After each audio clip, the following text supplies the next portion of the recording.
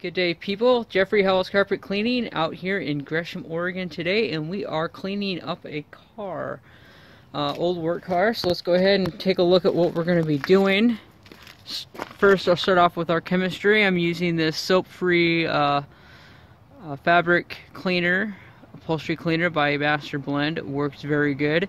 It is in a granule form, so it pretty much has an infinite shelf life, probably 25 years or so. Like dehydrated food.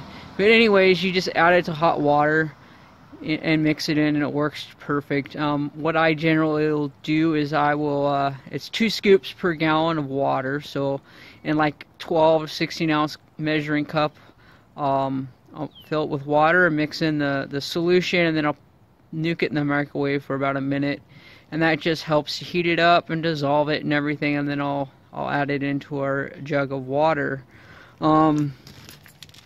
Tools for today, I'm going to be using this crevice tool and the upholstery tool attachments and the brush for agitation. And as you can see, it's extremely soiled in here because of the years of use that this car has gotten as a work vehicle. But anyways, good for us is that anything that we do here is going to make this vehicle appear 90% better than what it is right now. So we're just going to do our best job, get this thing cleaned up and looking awesome. We'll probably go through with a quick vacuum, dry vacuum, using the truck. I've got this pre-filter, so everything is just going to end up in there anyways and stay out of the filter in the van anyhow. And we'll just take that and dump it, and we'll be good to get going again there shortly after. So there you have it. We'll put down our pre-spray after our vacuum. We'll let it dwell in there and break down and emulsify all that gunk, and then we'll go back with our attachment tools and extract everything out very well.